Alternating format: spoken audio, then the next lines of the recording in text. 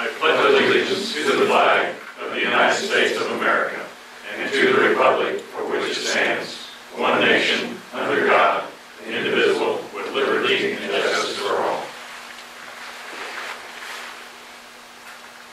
Thank you. And Mayor, just for reference, Mr. Guthrie will not be here this evening. He did call, and we didn't have any significant items on the agenda.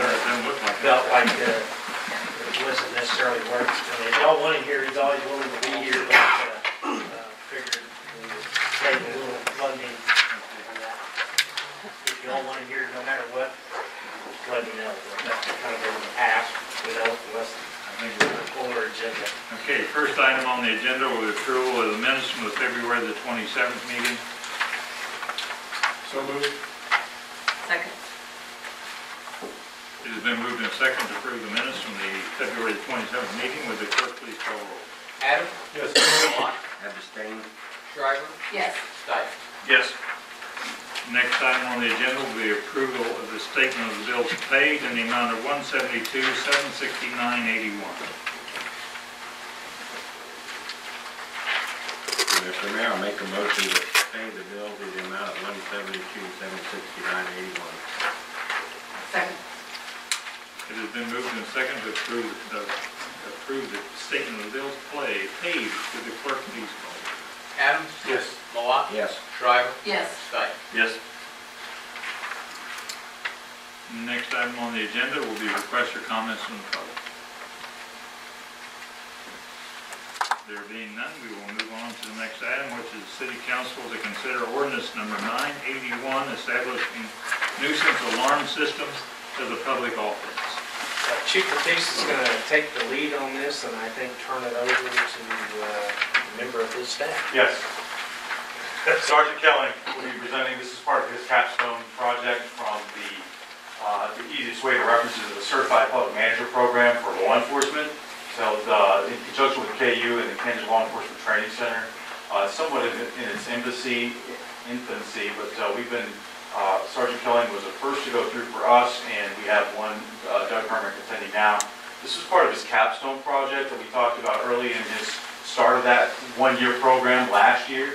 And as a result of it, Sergeant Kelling's experience with this particular issue, not only understanding that other communities in the metro area have the same problem and address it in very similar ways, it is an issue for us, time-consuming, not very efficient, and is somewhat dangerous. So he has done the research and may give you some of that background, but he asked to be just kind of carry this forward and make the presentation and to get some experience being in front of council and things like that. So we'll invite Sergeant Michael Kelling up to make the presentation.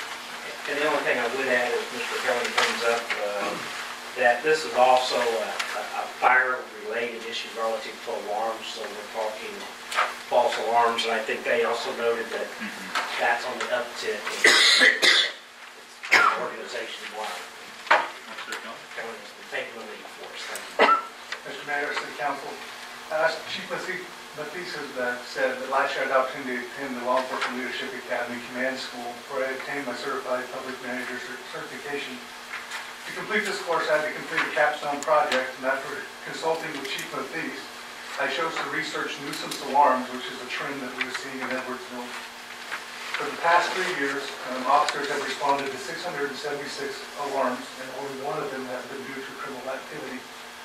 Of those alarms, 613 were false alarms, and the others were due to either alarm company had canceled the alarms or due to bad weather. Out of those alarm locations, we responded to 160 locations in Edwardsville, which accounted for those 613 false alarms. And the top 15 of the alarm locations that we responded the most to accounted for 51% of the false alarms that we had. Response to these false alarms by the police or fire department warrants an emergency response, which exposes personnel and citizens to unnecessary risk. Reducing this risk is a priority for the city administration. I've researched the process and procedures with the other cities in the Kansas City metropolitan area and to address these concerns.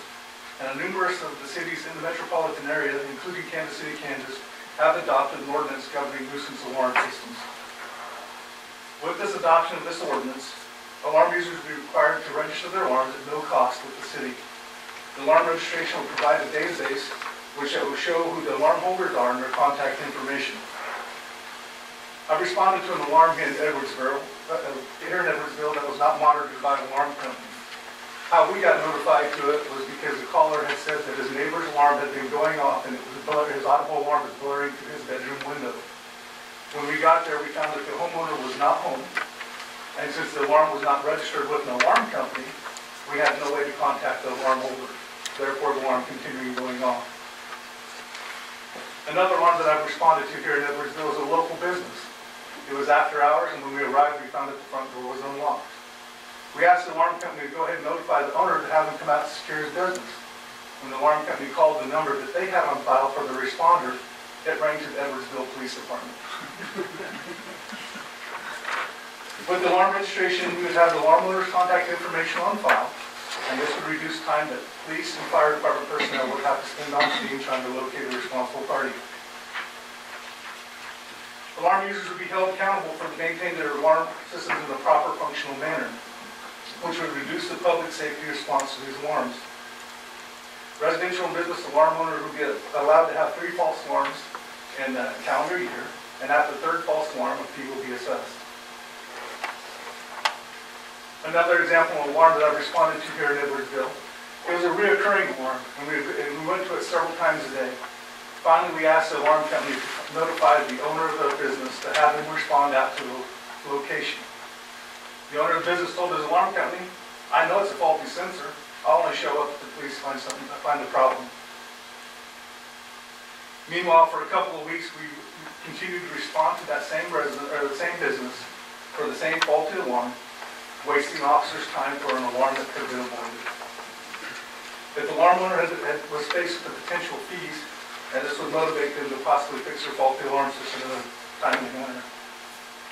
With the adoption of this ordinance, the fire department and the police department will appoint an alarm coordinator to track the alarms. Alarms due to criminal activity, fire, or weather-related will not be considered a false alarm. And the appeal process will be in place to where a person can appeal the findings of a false alarm. With the ordinance in place, the fine can be levied upon those who are charged in municipal court and convicted for violating the mandatory provision within this ordinance. In closing, the staff recommends the adoption of ordinance number 981, establishing a nuisance alarm system as a public offense. Thank you. Thank you. Any questions from council? Is there any difference in the fines, or is there plans to be difference in fines between the companies that are registered and aren't registered? There is a fee in place to where an unregistered alarm could be assessed a fee as well. Every time? Yes. So you can be unmonitored, but still be registered?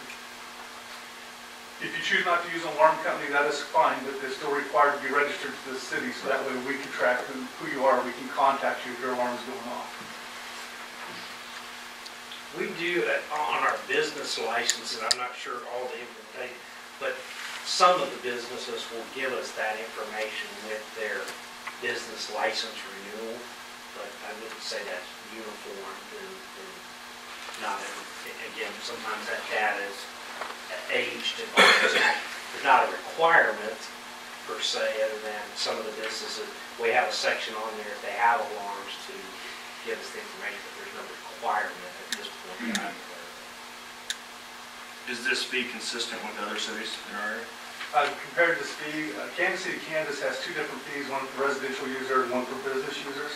And I've also compared it with Alexa as well, and it is consistent between, kind of falls in the middle of all of them. So this fee would be for residential and business? Yes. So it's the same, and then they're distinguished between the two, or differentiated between No, the it two? would be the same. In your experience, are you responding to more false alarms in homes or in businesses? In businesses. There are some homes, but in the 3-year study that I did, there was not a single one of them that ever exceeded 3 in a calendar year at a residence. All of them would have been in violation of this ordinance for businesses. Okay. Is there a difference between what would be considered a police alarm and a fire alarm from a building? I mean, like who responds? How many units are going out on these false alarms? On the fire side, That's just for my curiosity. more it's than on the anything. fire side, here in the city of Edwardsville, it's getting all five. It's getting the bumper and the ambulance, getting all five personnel, on top of myself or Mr. Burr, if we're here. The police officers are usually notified of the alarm, and sometimes if they're not tied up on another call, they'll be making the call or not. If we have to force entry into the facility, then we have to wait till the PD shows up before we force entry into it.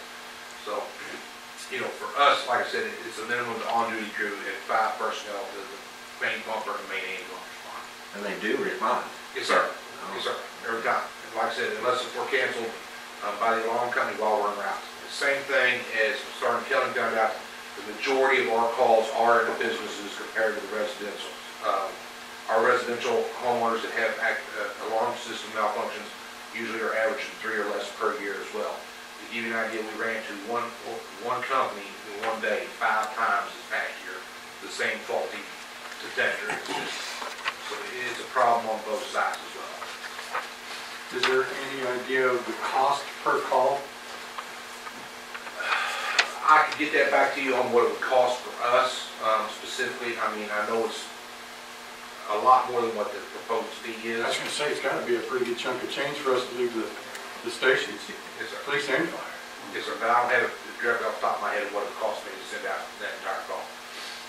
One thing I would say about a little separation between police and fire. So buildings that have sprinkler systems, and there are certain size commercial buildings, by the fire code are required to have those alarm systems and sprinkler systems depending on their size. So there's some technical piece that's in place for those.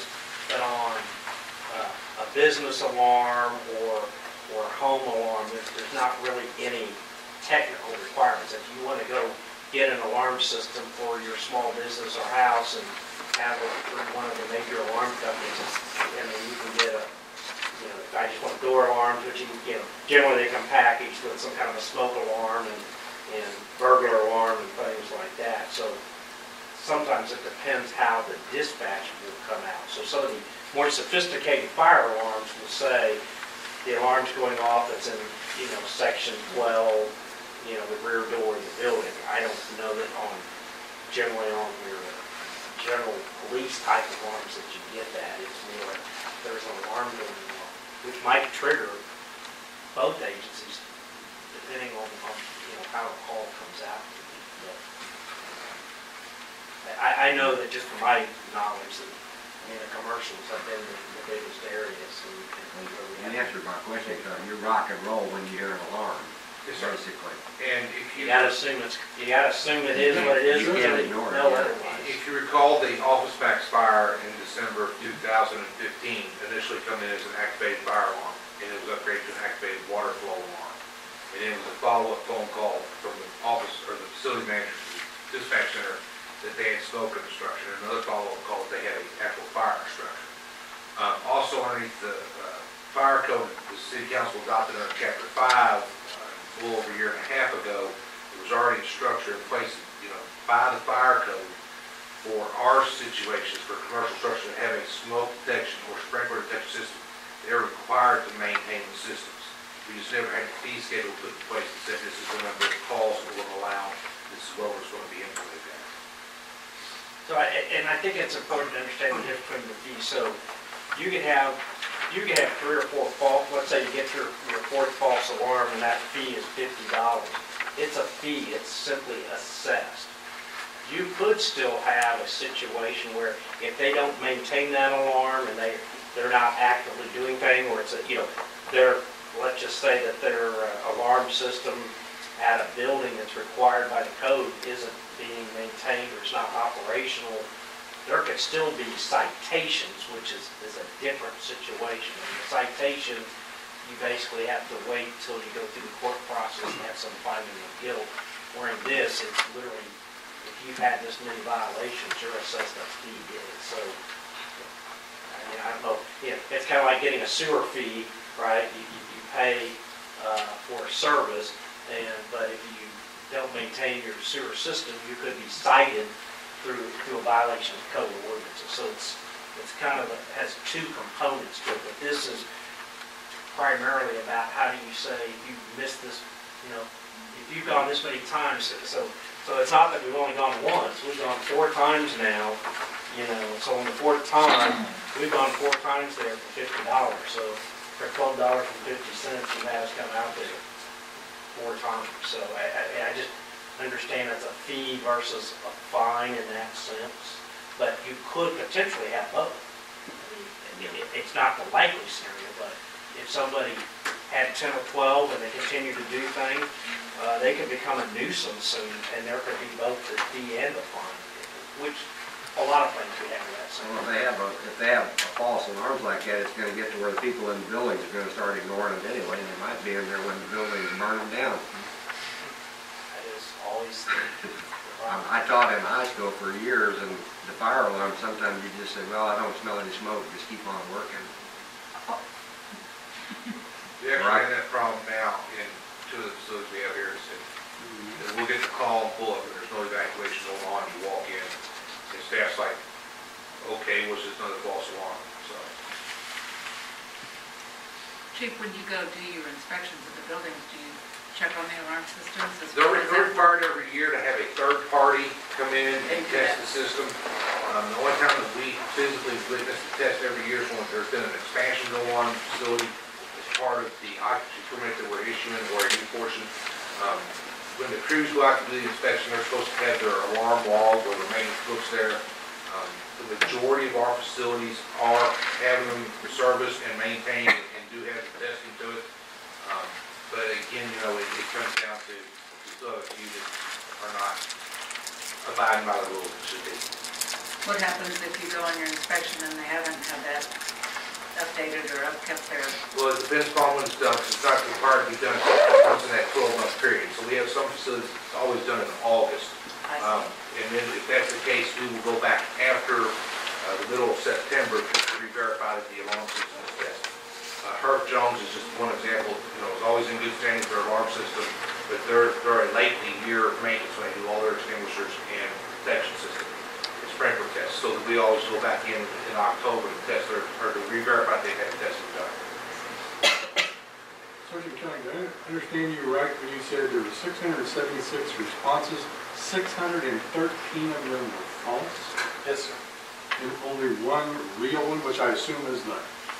That's off his back. Yes. It's not our criminal. There was one real one about 3 years ago at Snap. Okay, that would be the... Okay. Yeah, this is really troubling. It's obviously causing us a lot of money and time and potential taking our safety equipment away from serving the citizens of the community. How are you planning on rolling it out and getting the companies ready, or everybody who has an alarm registered? Well, we would send out with business packets for businesses, and when they do the license at the beginning of the year, they can walk into the station, the city hall to register, possibly maybe even put it online to where they go to the city's webpage and they can register online as well. Try to make it as easy as convenient as possible for people to do. What kind of a uptake time are you talking about before you start implementing the fees? There'd be a grace period at first to get people used to it. I haven't really thought about the actual time frame, but obviously we want people to be aware of the system. When maybe when we go to alarms, we can notify them. Hey, if you're in your false alarm, just want to let you know we have this ordinance now. You need to start working on it, get it registered, and come in compliance. Will that be done to all citizens, even though you may not know whether they have an alarm system or not? How will this be implemented to be notifying everybody? I think it's going to be an educational process. Okay. Because so we have businesses in town, understand, that may not have a fire system in it, so it would be different. But we would have to notify people. But I mean, we have like daycares and all of our businesses. We at least have a business license process, so we could use that as one mechanism. It will probably be more difficult than residential, but we would also notify the alarm companies, because some of them will call actually before they do alarms and say, do you have an alarm registration system? And if so, we'll take care of it. So some of your, I would say your larger, more reputable alarm systems are used to and expect that there'll be a registration. So I think we can contact, without naming, well, in particular, but I mean, there's several large alarm systems out there. Probably, the smaller systems, those are probably more difficult for the completely unmonitored alarm system that just the homeowner put in one. Those are probably the most This one challenging. could be stuff like this hot shot. Oh, absolutely. 2 or 3 times. And also, the 108 facilities we do, or the 108 business licenses we have here in Edwardsville, and we're starting to kick that off with the inspections. So we're going to be able to walk in as part of the inspections with the information packet, if this ordinance is approved, identifying them that if they have an alarm system, whether it's a fire alarm system or not, that this is a new ordinance. We do have some daycares that do not have detection or suppression systems for them, but we still have to protect them by the state codes because of the nature of the facilities. So 108 of those facilities we do have business licenses on that will be in within the next 30 to 90 days as part of the first portion of the inspections. So that's an opportunity for us as a whole to get that packet or information put out and drop it off to the responsible parties when we're doing the inspections. Either we're either the facility manager or the plant manager, whoever does the maintenance. We can sit there and definitely put that out as part of our inspection process. This is coming down. Here's when it has to be implemented by, and then start gathering some of that information while we're out there as well too. And I think what he's alluding to is that the known are the easy, the business ones, especially those that are applicable to the fire code. And then on the police side, we run alarm calls. We have an alarm record already.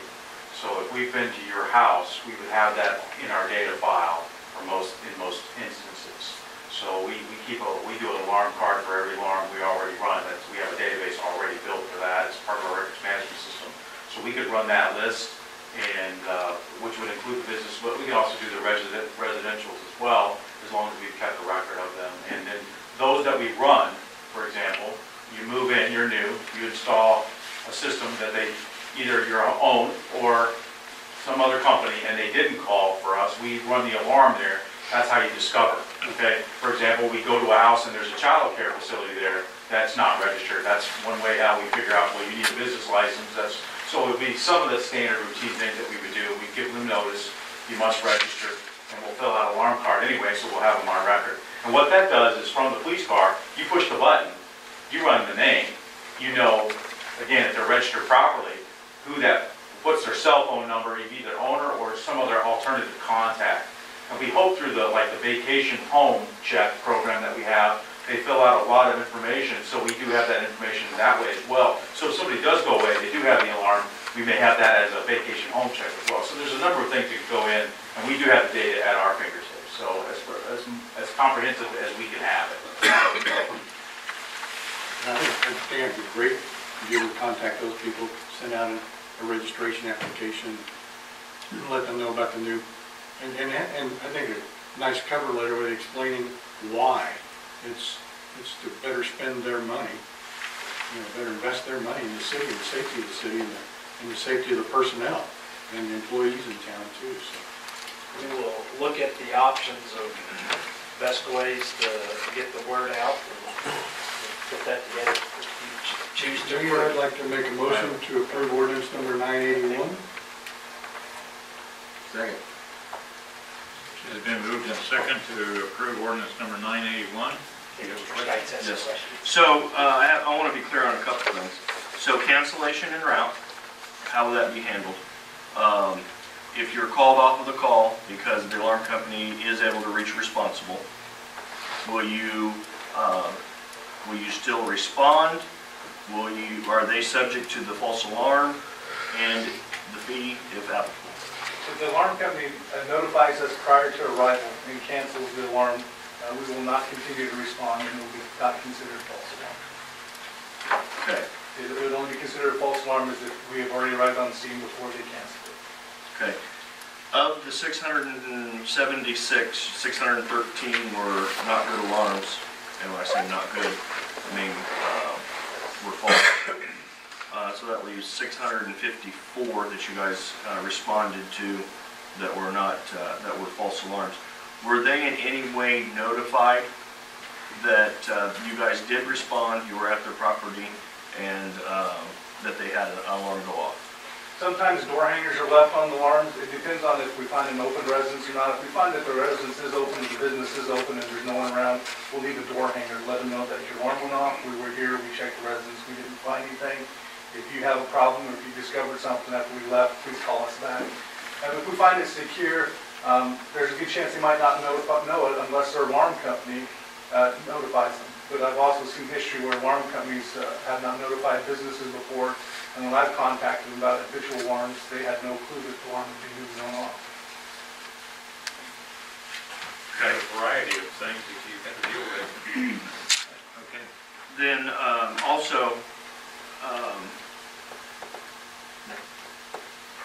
so the collection, if there is a fee assessed, how will that be handled on the collection of the fine?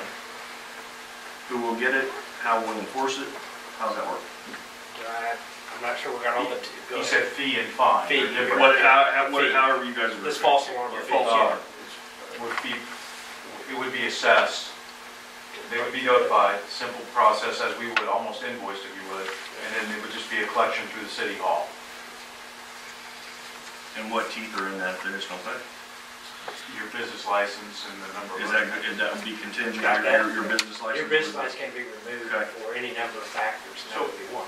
They also could be, at that point, they are still then in if they fail to correct or do, there is the potential under this that they could be cited, but obviously there's a court process involved with that. Right. And it would be violating the code by not registering and not maintaining. So that's a little bit different path, but regular billing, we would handle it like we do other billing types of activities. We have an invoice type system. So if someone new moves to our community, they buy a house, they have no idea about this alarm setup. They have an alarm company come out, they have an alarm go off, it's not a good alarm. They have 3 of them go off, and then finally they find out that you guys have been out there and there is a registration. Do they get fined at that time, or is there a grace period for somebody? How would they have known that they needed to register their alarm? New alarm users will be allowed a 30-day grace period and up to 4 alarms, false alarms, whichever comes first. And we'd be communicating with them at this point. We'd be telling them, hey, listen, we know that you're new. We have an alarm registration system here. Give them information about where they can register their alarm and meet compliance. Okay. Further questions? Would the clerk please call roll? Yeah, Adams and Miller. Adams? Yes. Malat? Yes. Shriver? Yes. Stein? Yes. Thank you, sir. Thank you. Okay. City manager report. Well, unlike the last couple of times where I tried to pick the winner of a basketball game, I'm not that succinct tonight, but I'll still try to keep it succinct. You're number 1. I think I'm going to do the last thing for the end.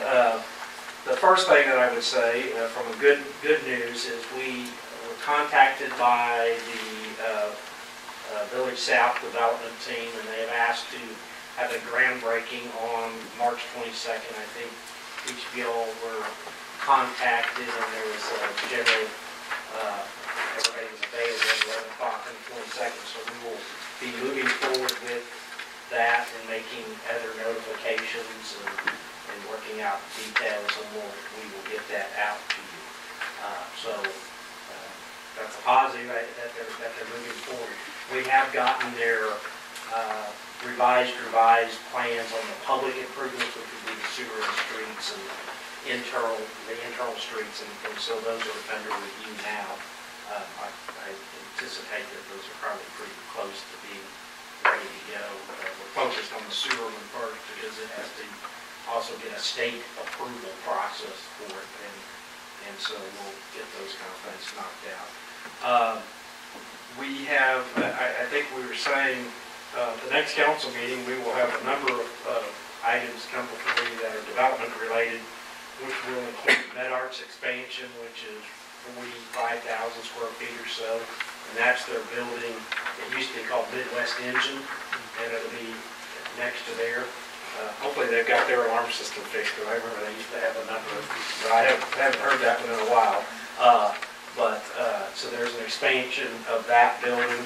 And then Fastenal, as you know, is building a new automated hub, what they call a hub. And so it's physically a building, and inside it is basically racks and robotic types of systems go fix pieces, and then it ships it across the conveyor belt into their existing warehouse where it will be loaded on the truck. So it's about a $20 million project for a fairly small building, probably 20,000 square feet or so. Most of it's all internal equipment and mechanized type of stuff. We are proud and happy that Rick is back with us. He started back on the 7th, and he has been active, and I'll let Zach touch on this in a minute, about working on some of the code enforcement issues that were raised in previous meetings, as well as some that have been outstanding. So we're glad to have him back and work on that. And then the last, well, I tell you what, I'm going to let Zach hit one, and then I'm going to come back and talk about the quiet zone briefly. Then you had a couple of items, Zach, if you want to touch those. Yeah, a few items. First off, as a follow-up to tonight's year-end presentation. So what we'll do next to get this information out to as many people as we can is we're going to be posting a video of this discussion, similar to how we do the city council meetings. We're going to be including the information that you see, that you've got in front of you, the infographics information. We'll be distributing a special edition of the Hot Shot on Wednesday of this week that people can access and see this information, and we'll also post it online. And also we'll probably do some extra work in preparing it and putting it out there for anyone who wants to request a copy. So that's, kind of our next step in trying to be proactive in getting the department accomplishments out in this present of as many people as we can. As Mike mentioned, we're really hit the ground running. I think he was itching to get back to work. Since he's been back, he has provided updates on 12 different addresses where violations have been identified. He's completed field inspections of each of those 12 addresses. He has follow-up discussions scheduled and re-inspection dates scheduled.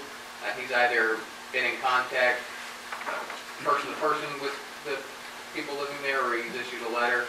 So the wheels are all in motion for in that respect. Kind of a similar or related issue to kind of neighborhood cleanup. Since our last meeting, I've reached out to the Wyandotte County Sheriff's Department, and they have indicated that some of their inmates would be available for any localized neighborhood cleanup program that if we were to develop one, which myself and Public Works Director Snyder have been kicked around some ideas to target some of the areas around town that we've got that as an option. There's also a group out of Shawnee that kind of provides day labor as needed. So we've been playing around with some of the options to target some of the problem areas in town. The last thing I'll say, and this is a more of a fun note, so we've been involved in the LKM's Hometown Showdown Challenge. It's kind of a bracket system for each community. It's 64 communities, and they submit a picture, and LKM posts it on Facebook, and the more likes you get, the more you advance. So we are in the third round of that. We've beaten the city of Toronto and the city of Pittsburgh to this point. The next round we go against a really nice looking picture from Newton, but what we got in against Newton is he has unfortunately left, but EMS Supervisor Burr and the kitten that he saved 2 years ago is the picture that we put out there, and it's gotten probably over 500 likes to this point. Each round it restarts the count. But if we win, the picture gets put on the cover of Kansas Government Journal, which goes out to all of our peer communities and elected officials and city staff. So that would be a really neat kind of feather in our cap to have. This would be the first time that I'm aware of that Edwardsville will be on the cover. Certainly the first time that Tony's been on the cover of any magazine. But, all that information, we'll take that out with the Hot And we named the kitten Tigger, Tony and Tigger. So that has been a good, I mean, I'm going to say the Newton picture to me doesn't look like any place I've ever seen the Newton bridge. A snowy scene. I'm not sure that it's, I'm not sure it's Yeah, they're not suggesting it's gonna look good. New Hampshire scene.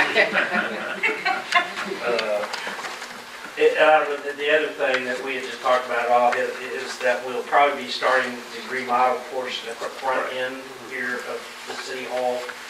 Its primary purpose is to kind of put that security system in, move court over, and kind of give an additional level of security. Additional level of security and also some ADA compliance, bring us up to the Counter, some counters for court, and the counters across the way, there'll be a ADA level counters that are higher than they should be. And so as we make these improvements, we're keeping those kind of things in mind as well. Hey, Mike, I was wanting to find out the progress on the lift station. Yes. Up off Riverview. It seems like it'd been kind of, not a lot of progress had been happening, and I guess it might have been today or yesterday that their power poles, or telephone poles, were delivered. Are those guys on track, or what's our schedule on that? I mean, we had originally hoped to have that done by, Right. pretty much the first part of the year. Right.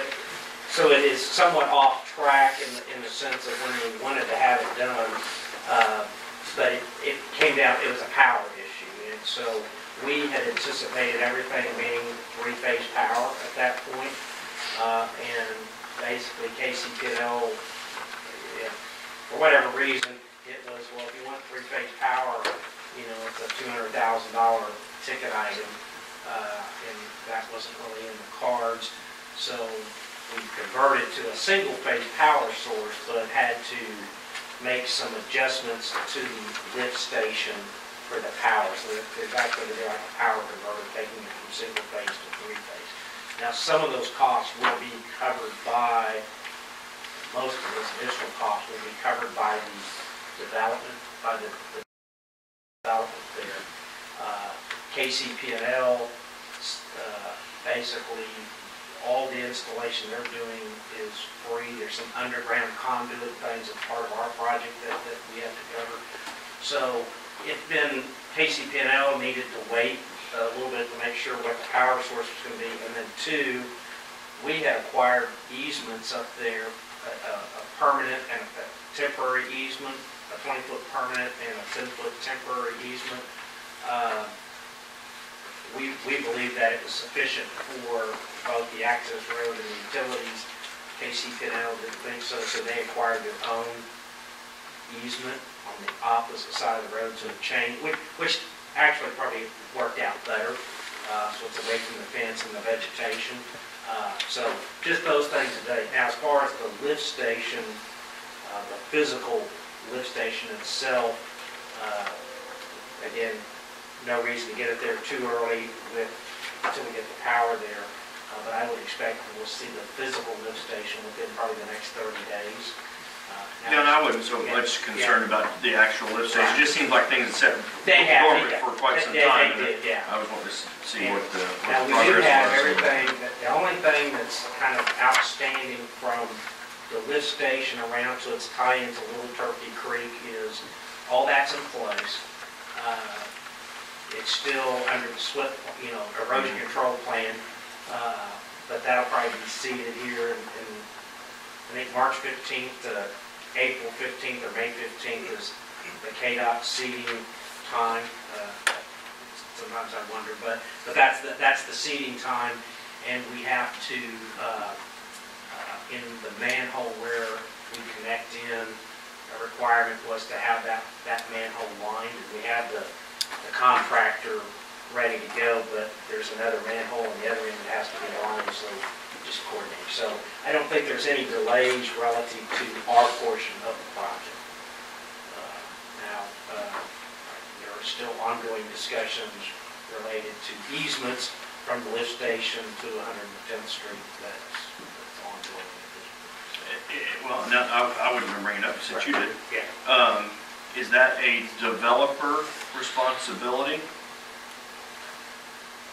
Yes, because it's a public, the easements are in our name, so, ultimately, it's our responsibility to obtain them. They have the financial responsibility to do that, so. And I know that there's some people in the audience that are dealing with them, so I don't want to, put anybody on the spot, but I mean, from what I understand, there's been discussions, and some of them are completed, and some of them, there's been valid, reasonable discussions that are ongoing. I haven't personally heard of any significant problem. I mean, there's some, how do we work it out, but from that standpoint. So what I do want to bring forth tonight is, and I gave you a copy of this letter that we received from County Administrator Mr. Bach regarding the implementation of a quiet zone that basically starts in Bonner and goes through Edwardsville. I did reach out to the Wyandotte County because honestly I was not aware that there was movement to go to the next phase, and said, what is this and what's going on? I did have a meeting today with engineering staff at the UG and Olson and Associates, which is basically the consultant on this work. What they have said, basically, what this does is kind of puts the railroad on notice and gets the railroad started on looking at it as a real project. And then it goes through a period of time when the railroad will come back with what they think their costs are based upon plans, and then, at that point, somebody has to pay for real engineering, and so on and so forth. What I said, I think we should respond to the NOI. What I have said to them is we're not opposed to the quiet zone. Our concern has been and continues to be is how is it funded both short-term and long-term. And, that generally speaking, we have, just as they do, I'm sure, we have priorities, and our priorities may or may not align with this. We have some concerns. So there's been some discussion about some of the property down where the private crossing is now, about possible development. How would that impact, if that's the place the crossing is or isn't? The 4th Street, we're in the middle now of doing this study to look at that further. We know there's going to be a railroad there. We know there's going to be pedestrian crossings there. We're not going to redesign the quiet zone, but it potentially impacts what we're doing. And since all of these crossings except one are in our city, we think we should be sitting at the table during any and all discussions about this. I got a huge problem with it. Right. I mean, when we're being dictated by the UG and, don't we have a commissioner for this area that would be updating us and keeping us apprised of what's going on? I mean, I think it's terrible that we get a letter saying that we're going to do this improvements and this. I can't remember what the initial cost was, but it was huge. Well, the estimate that was put forth with the study that was done with K32 for our crossing, now there's adjustments in there potentially. And now that they've added Slingster Road, it may change how the private crossing, but it was in the $2.5 million range for. Yeah, and that was just to install. Then we got maintenance, right. And I don't know. I got a problem with getting a letter saying this is what we're going to do in your city, and we haven't been at the table. Just like, and you just said, I was surprised that we didn't think this was even moving forward. The staff indicated that when they met today that this was not a indication of any level of commitment. What they stressed to us was this was essentially the formal way to reach out to the railroad, like Mike mentioned, and make it and get it on the railroad's radar. Now, I think everyone has issues with the notification process that they did, but that the two things that they did stress coming out of the meeting was this is not a commitment that this project is definitely moving forward. This is the prescribed way to notify the railroad and get their wheels. But it is a step. What I read right here, the person who point of contact during the quiet zone development process will be Brent Thompson, the Director of Engineering for the Unified Government. That's correct. That's not a railroad personnel. Here.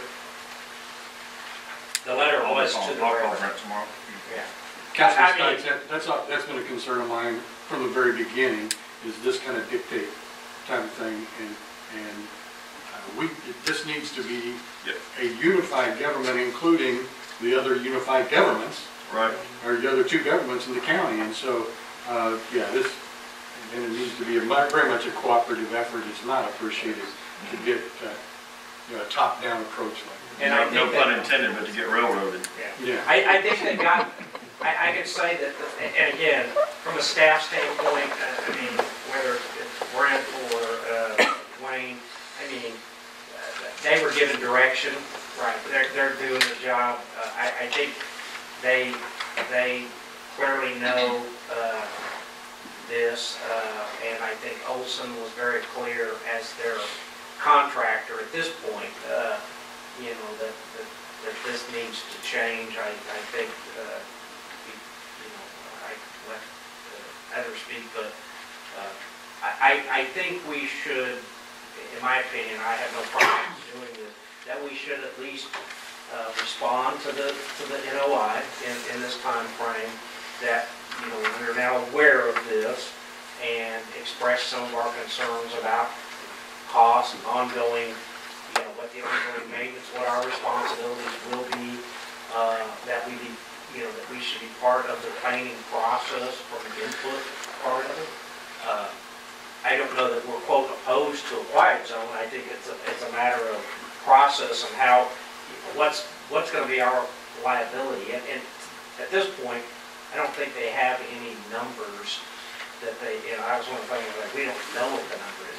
I have no idea what the unified government's position is on this. But what I heard today was there has not been a commitment by them either to do the quiet zone. So as far as they haven't given direction to the staff or the engineering company, go out and develop this. But it's certainly a step in the process. It is the first step in the process of creating a quiet zone.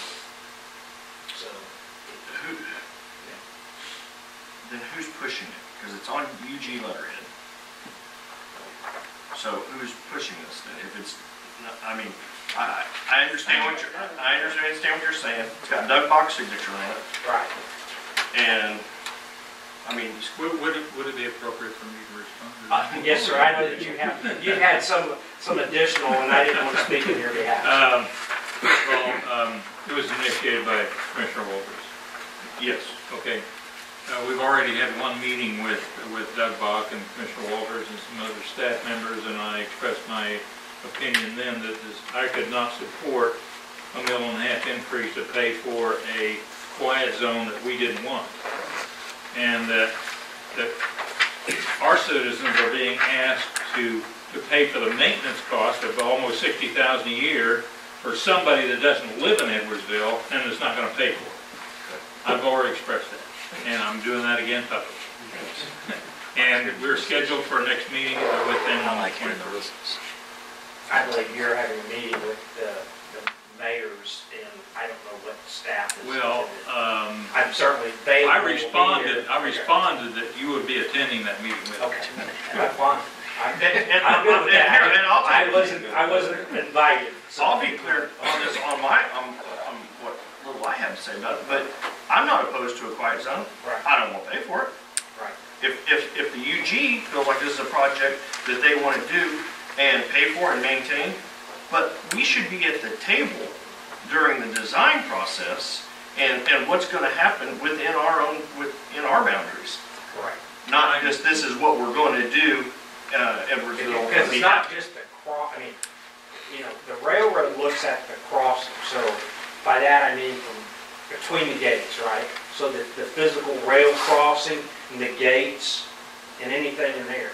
Everything outside of that are public streets, right? So whether it's a median, whether it's a sign, Sidewalks. all of that is some public, some, Right, I agree. well, and the railroad doesn't pay for the crossings, they, generally speaking. I mean, there's some different, I mean, it depends, but, you know, but generally, the railroad's position is, and it has been for a long time, and I know you all heard this, but, you know, their number one priority is safety of separating trains from cars and pedestrians, right? And one of the primary safety features is the horn, right? I mean, that's why they have them on there. So anything that reduces safety, in their opinion, they don't generally, are not going to generally support financially or otherwise. So that, you know, there's the railroad. So it does require somebody requesting the quiet zone, but they're not going to pay, from what I've heard, you know, they generally are not going to contribute to it. Now, if it's a crossing that needs to be rebuilt for other purposes, or you're closing one and relocating one, then they might contribute to those, but, and the comments that I know don't need to be repeated in public because they're not authority from the railroad. I've just heard the concepts that they've had, and I don't know whether this meeting on the 21st is going to deal with some of that concepts, because according to the information I have, the railroad will be present at that 21st meeting, and that's why I want to go with it. Seems like we're on the same page. But I don't, there again, I will reiterate to them, the council, and my opinion about the citizens of Edwardsville paying for a quiet zone when it doesn't affect us. I mean, it affects us, but there's not, over all the years I've been here, this is about the third or the fourth study for a quiet zone, and it's always it's too expensive. Well, and the train just didn't get put in. Yeah. It was there when people moved there. They knew there was a train track beside their house or down the street. They knew trains were going to hump their horns. It's just comes with, you move by an airport, they're going to hear airplanes. well, you bring up another thing. I mean, while you may silence the horns, trains are loud. Yeah. I mean, you still have noise, but I think if I have your, and I think I hear the direction of the council, and I'll work through the mayor, but we will put together a letter of our concerns as it relates to this, and to express our desires to be present at future meetings that we're discussing. I mean, these development, or these changes in our We city. initially were, I attended two of those meetings, the quiet zone meeting. So I guess once we voiced that, hey, we're not too interested in it, then we'll just bypass them. But anyway, would that letter be available to council? Would you Yes, I will send that to our email so we got it? I will Or that include you letter? on there so that, I mean, Okay. Okay. when I send out something on behalf of the city involves council, I will always put a copy on there for you. So, because I need them to know too, right, that you're aware of the situation and you are in. I'm not going to speak on behalf of the council without consensus, so. I was invited to the meeting they're talking about because of my involvement with TTPC and they're going through that system. And that message was communicated very loudly during the meeting. In fact, it kind of put some people on their heels and nuts. So I can attest that it was conveyed very loudly. Yes. Emphatically. Good. Good. With that, I knew that was going to be the one to take time, so I think I've covered everything I need to cover. Blood pressure's on. Send us out. Chief Mathies. Nothing, thank you. Thank you. Chief Whittam. Just an update, as we talked about earlier, increased run volume, already seen it this year. Today, this afternoon, we made our 214th call. This time last year, we were only at 165, so we're about 9.5% increase again this year. One of the big things is we've had 2 structure fires in the last 30 days. So be confident that, we're still having that everlasting increase that's going on. Thank you. Across the board, that's probably true. Our public works director's here. You don't have anything to put in for her? Nothing specific. I mean, there a number of things that getting ready. We were all ready for the snowstorm Saturday, loaded and ready. Didn't show up. Didn't show up. So that's right. Zach was, somebody had to be called in the middle of the night. Okay. Zach was better than me. I mean, they've got some pothole patching, things like that to do. probably as far as on bigger projects, the LTC is still there. The 102nd Riverview intersection is still going through planning and some processes for The that. what? 102nd Riverview. I'm sorry, 102nd in Richland, I'm sorry. Sorry, yes, 102nd Richland, the project we've already, yeah, so, there's very few properties there, so, that we're dealing with, Do you have so. a time frame on that? Well, we're trying to finalize, some of the right-of-way acquisitions here by the end of March, and we had discussions with everybody, the company, and, utilities are pretty much ready to go with relocation as soon as they have proper access. So we'd like to bid it in early summer, late fall, late spring, early summer. I mean, it's a fairly quick project. There's not a ton of grade work. I mean, there's some underground work, but there's not a lot of change in grade on that section. A little bit right when you get to the intersection, kind of goes a little bit there. That's all I'm aware of. With council reports, Councilman Stice, we'll start with you. Sergeant, great job on the presentation. And you could tell that you'd done your homework on it. I threw some few questions at you that I knew, and I enjoyed it. Thank you very much. Chief, I'm glad. My heart goes out to the family that lost a loved one in the fire. I'm glad that our staff is good, and I'm hoping that if there's anything that any of those guys need dealing with that we are doing all we can to support them. Chief and Peace, you're still on it, doing good. Trash, and you addressed the trash. It's still there.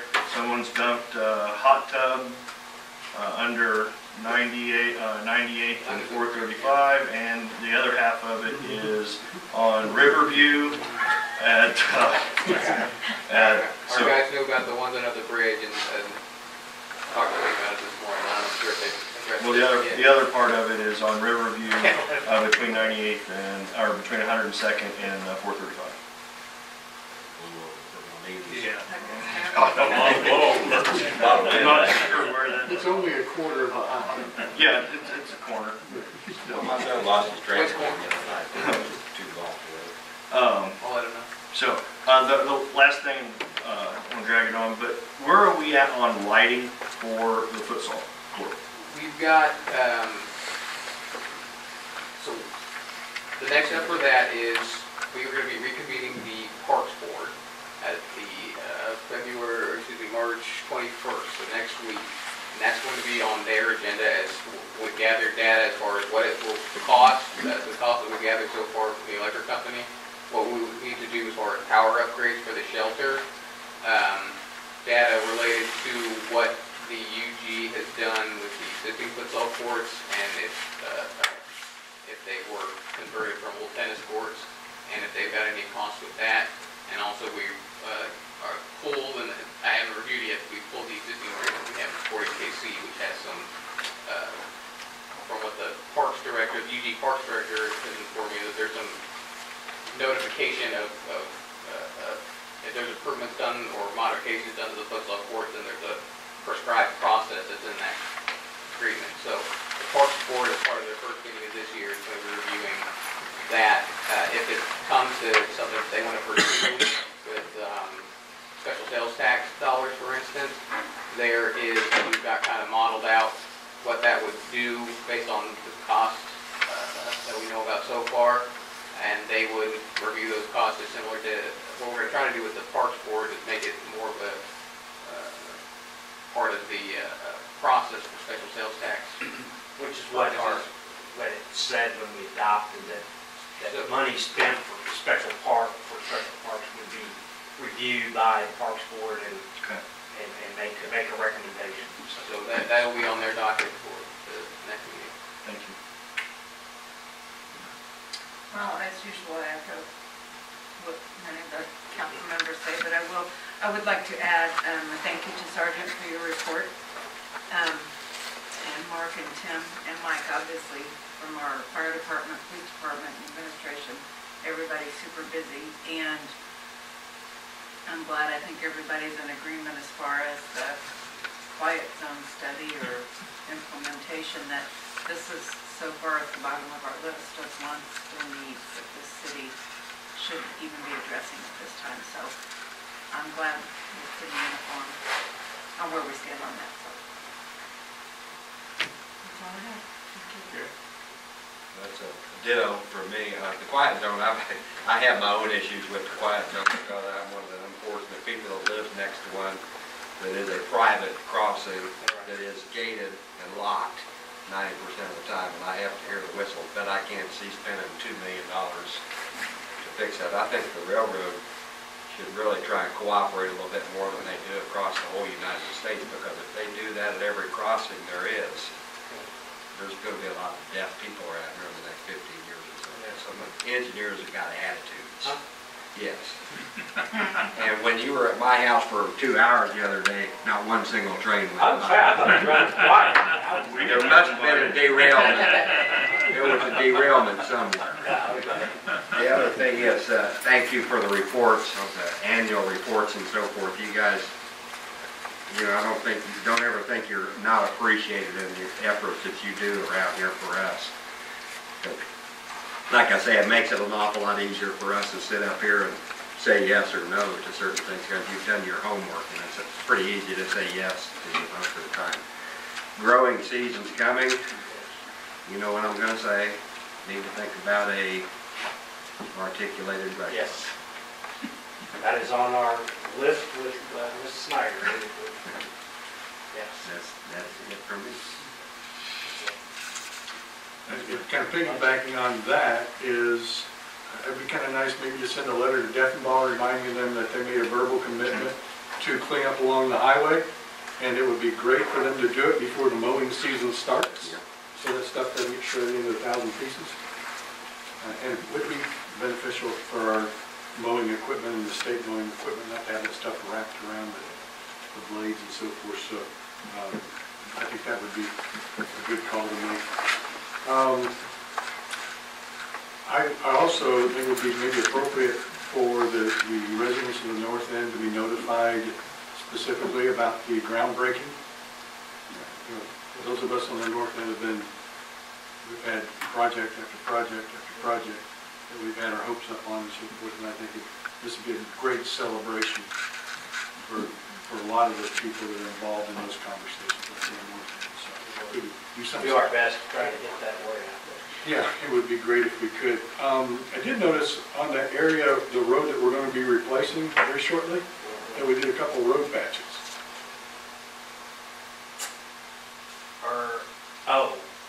I think the utility did, you're talking about on 102nd Street? Yeah.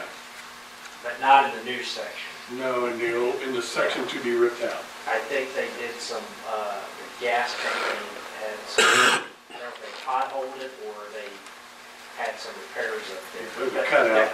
Yeah, and there'll probably be for the water line, there's going to be a couple of potholes by that, and they drill a hole and they suck the stuff out because they want to make sure exactly where the water line and depth is as far as the engineering. Okay. I did notice that too, and that's what I understand. But the utilities are already engaged in the process. I just want to make sure we weren't investing our funds in that. Right. Because that was one of the questions I asked about the water, specifically about, are they going to relocate the water line? They don't, and it's expensive, and they don't want to relocate. It generally depends on the depth and condition and age of the water line. So sometimes they run under roads, preferably not, but we have that in a number of places. Great, thank you. Sergeant Kelly, thank you very much. Really appreciate that. That's pretty startling numbers. And that's an avenue we focus our assets in other places other than running false reports or false calls. So thank you very much. I appreciate your investment in that. Department heads, this is always a really humbling time of year because it keeps getting better and better and better every year, and I really appreciate your leadership in your departments, and we've got a lot to be proud of. A lot to be proud of. And that's our in the city. So thank you very much for your leadership and your Mike, for your leadership overall. Greatly appreciated. I'm fortunate to have a good council and a good team, so. Hey, I don't think I need to pat anybody on the back any more than they already have. Thank you all very much, and